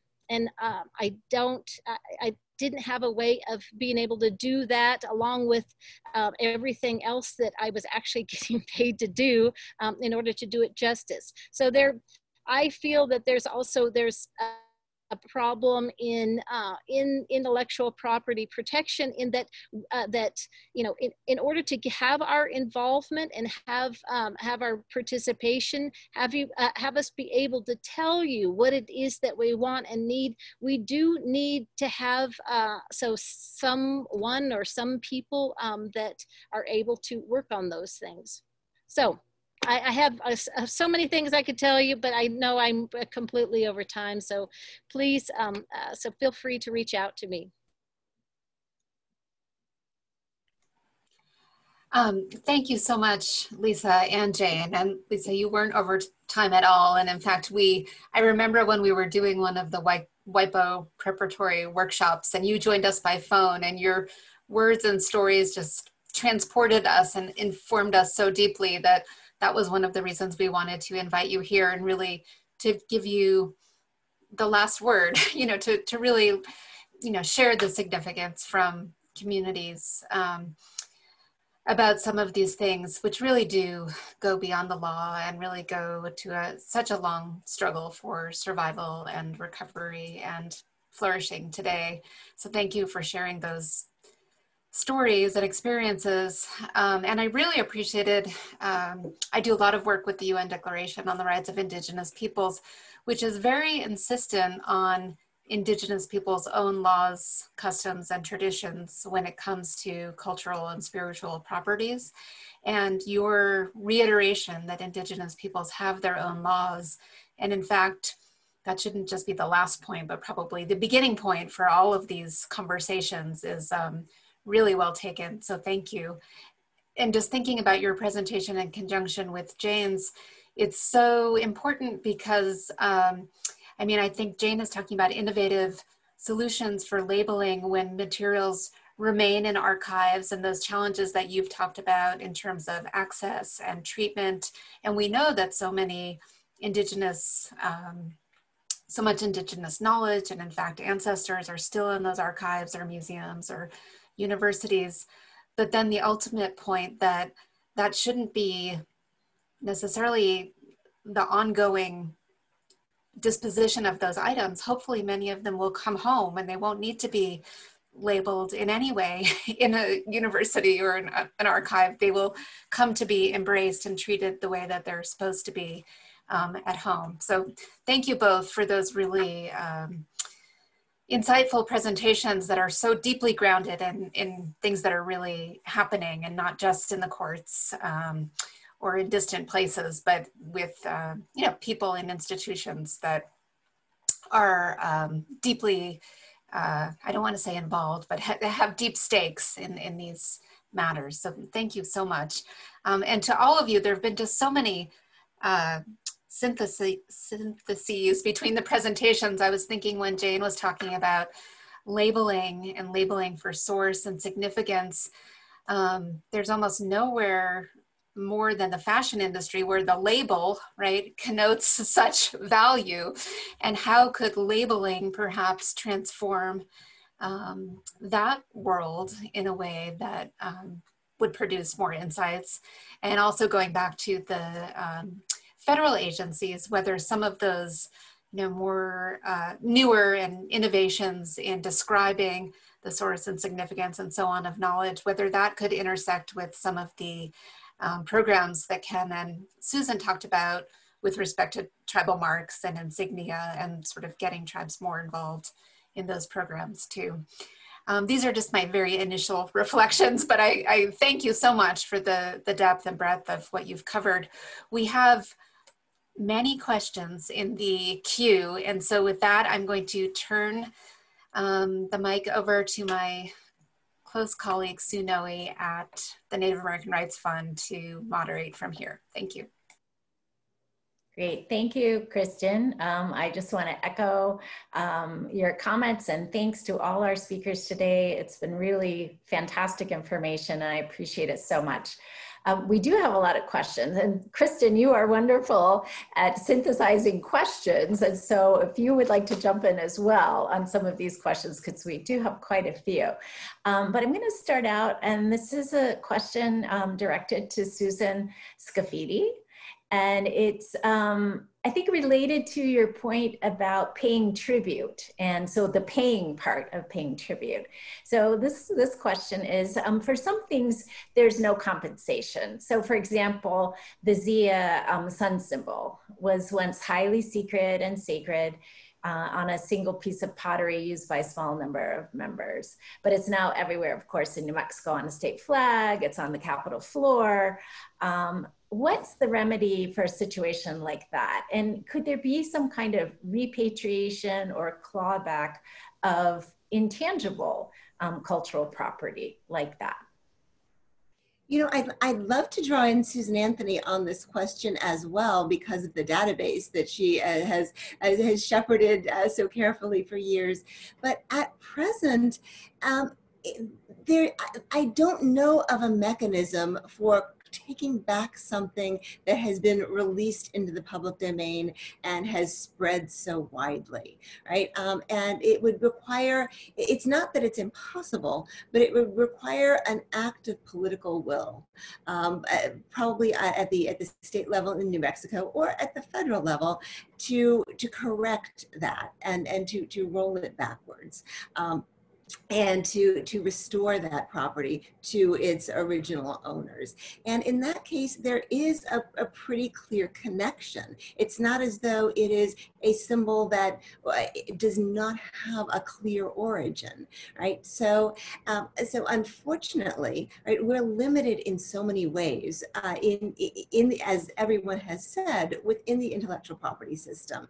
In trademark, we're limited by the commerce requirement because the grounds of trademark are regulated by the Commerce Clause of the US Constitution. And so everything has to be used in commerce. In copyright and patent, we are limited by terms of years, which do not align with the terms of years thought of in generations and millennia that we deal with when we're dealing with indigenous property. So that clawback could be constructed, but it would have to be constructed out of, if you will, whole cloth in order to drive back. Does that help to answer the question? I believe it was the gentleman was Preston Hardison, who's asked a few in the chat as I was reading along. I think so. Susan Anthony, do you have anything to add? Yes. First of all, my commendation to Susan Scafidi, who certainly summed up the situation well. The one thing that I might add is people who are interested in this topic, which I guess is just about everybody on this webinar, should look at the Maasai and their efforts to get back their name because of the perceived cultural misappropriation, if you will, of their name. And the tribe, along with at least one outside organization, maybe others, worked very hard to get back the Maasai name and to ensure respect, power, and undoubtedly compensation for their rights going forward in connection with a number of advertisers of products who had used the Maasai name. You can certainly find that information easily on the internet if you simply look up Maasai, M-A-A-S-A-I, and trademark or name, you'll find the information there. These are very, very difficult questions, and certainly in the case of the Maasai, and certainly in many of the initiatives we've discussed, these are extra legal actions, if you will, to try to do something that the United States law doesn't seem to do in most cases. Thank you. Another question, or several of the questions deal with language issues. And so, for example, one question, pursuant to the Indian Arts and Crafts Act, can a tribe stop a non-Indian owned company from using that tribe's language to promote and name its products? And then there was also another question about the Aloha Poke case where, a Chicago, I believe, corporation trademarked that and then went after Native Hawaiian owned businesses with cease and desist letters to prevent them from using that term. So so just want to put that question out there. What Indian Arts and Crafts Act or any other law is there available for tribes to protect the use of their language? I might have jumped the gun and already responded to that in writing to the questioner. But I mean, that would really, from the Arts and Crafts Board perspective, that would really, you'd need to look at it on a case-by-case basis. There's no broad answer to that. As far as Native Hawaiians, that's not covered under the Act currently. There have been a couple efforts to do amendments in the past that might have incorporated that, but they did not go through. Sue, if I may, just on that point, I mean, my sense is that U.S. law is very undeveloped with respect to protections for Indigenous peoples' languages. And we have the Esther Martinez Language Protection and Revitalization Act, but that's really about grants for language teaching, and incredibly important and totally insufficient. But we need an entire regime for restoring, revitalizing, and protecting Indigenous peoples' languages. As Lisa was mentioning, you know, sometimes your own language is held by some other, you know, institution actually owns all of the written products associated with your language that you're trying to then learn and recover in community. And 2022 is the start of the United Nations International Decade on Indigenous Peoples' Languages. And there are 2 articles, again in the Declaration, that talk about Indigenous peoples' rights to use and revitalize their own languages, as Articles 13 and 14. And I think that we could think of a legislative agenda, a regulatory agenda, and most importantly, actions in tribal communities to surface their own laws, customs, and traditions about language to really better capture and protect some of these points, because language does go to identity. It is a source identifier. It's all of these things that we're talking about, but I don't think of many places in US where any of that is recognized. So thank you. In very strictly, narrowly legal terms, I would say, for example, in the Aloha Poke case, we have prior users, right? And so we have senior users, even if they're not registered, who have some rights to continue. I also like the idea of playing with the flexibility of false designation of origin, right?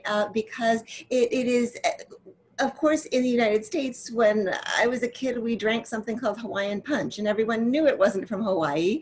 And therefore, because there was no consumer confusion, that wasn't shut down. But if we do have a circumstance where the use of a particular recognizable term in an Indigenous language does lead to an association in the consumer's mind with that community, we might argue that there is a false designation of origin, not necessarily because we're using a geographical term, but because, again, we're pointing in that direction. So it's a flexible way of trying to interpret it, but at least it's a way of starting to think about how we can find the elasticity in the limited amount of law that we do have in the US. And this is Susan Anthony. I wanted to comment also on the Aloha Poke case. All I know, I read from the press, but one of the concerns that I had was that the Hawaiian businesses appeared to believe that they did not have trademarks. And they must have been under the mistaken impression. They're in good company. A lot of small businesses think this, that if they have not registered their trademark, they do not have a trademark. But in fact, they have common law rights in the mark. And if they were, in fact, senior users of the mark or similar mark, then they could challenge the registration of the mark at the U.S. Patent and Trademark Office. To my knowledge, no such challenge was or has been filed, but I did want to point out that there was an unfortunate, it appeared to be general perception by these Hawaiian businesses that they did not have trademarks when in fact the restaurants did. Now, whether those trademarks would be the basis for challenge, I have no idea. Also, I wanted to mention that in the record of the registration by the Chicago company, the word poke is disclaimed, meaning that it remains available for anybody to use. Well, that's excellent information. Thank you so much for those responses. I think it's, that's something that we're really hoping to have come out of these webinars is for folks to understand that even though the Western or conventional intellectual property system may not be a good fit, maybe there, of course, are other ways, other avenues, other ways to look at the laws and to try to deal with these kinds of issues, and some ways that are non-legal ways. Okay, the next question I have is for Professor Anderson. What's the process for correcting institutional, museum, or library records that may exist pertaining to ancient Native peoples or peoples whose culture didn't survive European contact? you have a response on that. I don't really have a response to that. I mean, this initiative is really for working with present day communities and recognizing the authority that those communities have over those collections now. And in many ways, this work is really trying to pull out and make visible those always existing authority that are still within these collections. And in making that visible, also creating a pathway for return. One of the biggest challenges that we have, particularly within archives, libraries, and museums, is kind of what Indigenous scholar Eileen Morton Robinson would describe, that settler colonial whiteness is about possession of Indigenous lands and possession of Indigenous knowledges. And part of that possession is erasing the names and erasing the authority. And part of what the labels is trying to do is to make that visible, so that people can then say, okay, this is our material. We want this back, as Lisa rightly says. And, you know, but there are multiple strategies that are required to get to that point. And this isn't the only one, but it is one that we've developed to kind of address some of those problems. And I think another question in there was about enforcement. And because this is a kind of educative or kind of extra legal in the sense that it doesn't have the authority of current existing law with it, it's not really about enforcement. It's really kind of trying to deal and reckon with the histories that lead to these problems in the first place. And unless we reckon with those, we're going to repeat them. And so I feel like very strongly that this is not about how do you enforce it? It's really how do you kind of move these kinds of questions in a way that get a reflection that the law isn't actually going to solve all these problems, because the law actually produced some of these problems, many of them, in fact. And so having that reckoning is a really important thing about how we develop any strategies that can get at that problem, really from a community standpoint. Thank you. And I know, Professor Anderson, you mentioned that you have some trainings that are that you'll also be doing. And I wondered if you wanted to mention something about those trainings. Oh, thanks, Sue. Yeah, we are very happy to announce that we received this Institute for Museum Library Services grant officially yesterday to provide intellectual property and Indigenous data sovereignty and governance training to 60 tribes over the next 3 years in Alaska, within Arizona, and within the eastern states. So if you are interested in those, or you're a community member who knows that your community could benefit from some of that training, it's a 5-day intensive training. Please feel free to reach out to either me. It's also being run with the Penobscot Nation in Maine, and also the Native Nations Institute in University of Arizona. Sounds like a wonderful opportunity. Susan, Anthony, did you want to speak? Yes, I did. I saw that Lisa had posed a very interesting question in the chat, and I wanted to make sure that we got it. Fortunately, it's not a question for Susan A, it's a question for Susan S. And Lisa has asked, how do you protect basket designs from firms like Urban Outfitters when these basket designs belong to other tribes as well? Many of the basket designs, she says, are shared with neighboring tribes. That is an enormous problem because, and I wonder if Ken could weigh in on it as well, but as Ken noted, the Indian Arts and Crafts Act is all about words. It's not about designs, it's not about images, and so it's very limited in that regard. Had Urban Outfitters just said, hey, these are Southwestern designs, that would have been it. There would have been no cause of action.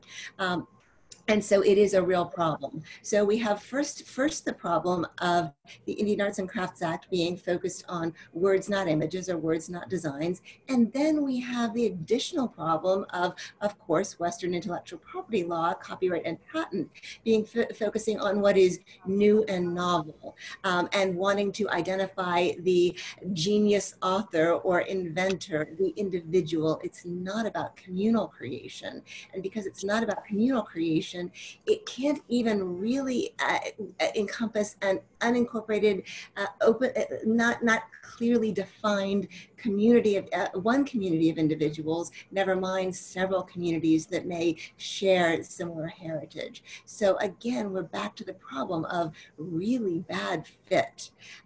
If we could get past the question of being unable to protect designs in perpetuity when they have some special cultural meaning, then we could move from there to work backwards to, and to whom do they belong, and who should have this, and who should have this say over over how they should be used. But it's really a twofold problem. And while I've got the mic, just thank you for sharing what you shared in your wonderful words. We have so much work to do, and we know it, but it helps to hear it. But Ken, from the Indian Arts and Crafts Act perspective, anything to add? Yeah. I think I'm going to point over and say what Susan said. Except I would say, speaking more in my role as Ken person rather than as a representative of the Arts and Crafts Board, that a situation like this, it's an excellent opportunity for all of the stakeholders to coordinate, to establish lines of communication, and to try and draw that line in the sand for themselves with the tools that they've got. Whether it's just claiming the higher ground of having that cultural authority and organizing a way to represent that you have that, so that there, as Susan had pointed out too, the First Amendment is going to interfere with a lot of attempts to stop people from expressing something or using a theme in a work or any number of things. That all the tools I deal with have to do with commercialism and with trade. But certainly there is room in the public arena for organizations and groups to speak out on these issues and to just try and take that territory back. To create a concept of authenticity and a designation of authenticity, and then take that to the next step to publicity, and to make sure that can get out there through the media, through social media, through mechanisms of social change rather than legal change. And social norms I think of as a form of law, right? We have social norms that tend to run ahead of black letter law. If we can change the social norms, the law might follow. And I just wanted to make a pitch again for the branding initiative that Ken and I talked about earlier, because I think that really could be a good fit in this situation. If the neighboring tribes were to come together to form a collective, an organization, and then to develop a certification mark in which there would be standards under which the baskets are made. And then, as Susan Scafidi was just saying, the baskets are further promoted. Now, I'm assuming that the baskets are made, at least some of them are made to be sold. And obviously, when Ken and I have been talking about the branding initiative, we're assuming that there's an interest, as there is with the Kenyan basket makers, of commercializing, of growing their economic development and their sale of the baskets. I do not mean to suggest that that is what people desire in all cases. I appreciate that there are not. Also, Ken and I were talking yesterday about where tribes within a tribe or with another tribe, between tribes, have a dispute, that mediation may be an appropriate means to try to resolve those disputes. That's the subject of an entirely new webinar, but I did want to mention that too in passing.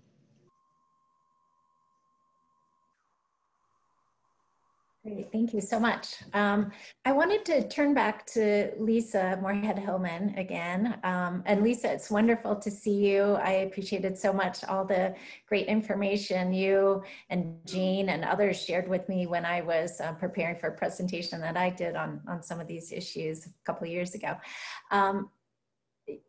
I really appreciate your discussion about Indigenous people's own laws, tribes having their own laws and protocols, and of course all the work that Karuk has done related to that I learned about through you. And just again, if you could talk a bit more about the role and importance of those laws in issues like this, and what we, you know, folks inside or outside communities can do to help support the applicability of tribes' own laws and recognition and respect for those laws. Thank you, Sue, for the question. And it's a great one because, so frankly, I don't know. So we have written several policies, and one of them, so I wanted to mention, because you know, in doing, so writing policy and in putting together protocols, we've made it the practice to bring these policies and so writings forth to our to a group of people that represent something. Okay, so there's elders, there's students, there's young people, there's families, there are researchers, in all kinds of different sort of end users, so to speak. And in doing so, we have like made some pretty, you know, bold statements in saying, you know, these the intellectual property has been appropriated time and time again, and this has been happening since, you know, contact. And we our goal is to get our stuff back. So just and get it back, and how we do that, so it doesn't matter. We're going to get it back. And I'll say, you know, so to some of these, you know, our elders, they were, you know. My mom was among them, and she's a very timid person, and you know, those you know, that generation are either the children of people that have been to boarding school. All my grandparents had to go to boarding school, or were boarding school so students themselves, which, you know, I think some of you may know that that's been a place where, so really people were, our people are really knocked down and made, so trying, you know, just to be a part or culturate is the main thing. And those elders, you know, when reading some of those bold statements, said, what can we say that? Can we really say that? And this is something I think is really, you know, my husband's forte. He was leading those efforts. Said, yes, you know, we should say those things. Why can't we say those things? You know, we're the authority of our own things. And they said, okay, let's say that. Let's say that. And it was really in a moment of that wrought with so much emotion to have our own elders who have said time and time again, you need to, and you can't say that, and you got to be nice, be the nice Indian, try and be nice, you know. So this is really something very powerful. So in order to help us, so, you know, to go on to that, again, kind of patronizing sort of like thing, and we do need help, no question. I'm saying, you know, we need support for that kind of so feeling of, yes, we can, yes, we are, you know what, we can, because we are. That would be helpful. Another, so a piece of that where I'm saying, I don't know, we have, talked with a lot of people, so laid out so practicing Pikyaf policy, Pikyaf meaning to fix it, and that's our word for like fixing things or renewing things or revitalizing, making them better or making them good. That's the literal translation. So those, you know, since we've put them into a policy form, and then so had, you know, our ongoing researchers coming in to ask about our, you know, traditional knowledge, especially environmental, so traditional environmental knowledge or ecological knowledge. You know, we've said, okay, you know, that's fine, you work with us, but then there is, you know, you aren't allowed to say any of this thing, share this unless, you know, we've given you permission. And if we don't like what you have written, we will say, no, you can't publish it. And this has been something where, you know, a lot of researchers are like, wow, we can't do that. You know, this is my PhD. This is my anyway. You can understand what I'm saying here. But we have had, you know, some people turn away, but most people said, no, yeah, it belongs to you. And I want you to be the owners of this. And I want you to share authorship. You know, I want you to be the first listed, you know, as Karuk tribe rather than Lisa Moorhead Hillman. You know, it's not my personal knowledge. It's my people's knowledge that I'm sharing. But I have, you know, just coming to the idea of, okay, what happens if, whether it's, you know, researchers or videographers coming in to, you know, and filming something, what happens if they do publish without prior permission? Now that's so as far as you know, my work, it's never been tested, and we've never gone to court saying, yeah, okay, I'm going to sue your ass. So anyway, I just had to bring some kind of word in there so this makes this real. But I don't know where we stand on that and how that would stand up in court. Well, thank you so much for those very powerful words. And I love that. It's so inspiring, and, you know, really calls to mind things like, oh, that Navajo is now generic, and now your work is in the public domain. Says who? Says who? Who do these things belong to, and who has the authority to make decisions about things like that? So really, really appreciate that. I see that we are coming up very quickly on the end of our time. I just want to thank everyone again so much for your wonderful presentations. We have, you know, quite a few questions that didn't get answered, and I'm hoping there's some way that our technical people can capture those for us so that we can, you know, continue to work with those questions and possibly look at what more we could do in the future in terms of other webinars and things like that. What issues maybe need some more time and discussion in this kind of format. So again, just want to thank everyone. I want to thank Kristen Carpenter and everyone at CU Law School who's worked on helping to make these webinars possible.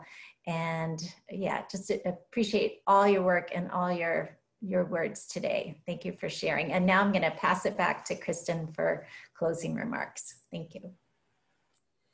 Thank you, Sue, and thank you to all of the presenters. I feel like we came together in such a nice dialogue, and I'm hopeful that we, along with all of the people out there watching, can really engage together to work on the protection of Indigenous people's own traditional knowledge and cultural expressions toward the true revitalization and healing, and as Lisa said, making it good going forward. So thank you again. We'll be posting this recording. Thank you for sharing your expertise and experience. And as Sunoe says, we may reconvene again. The University of Colorado always enjoys working with the Native American Rights Fund and National Congress of American Indians to bring together our academic and practical experiences in this field. So thank you all. Take care. Have a great day. We'll see you soon. Bye-bye.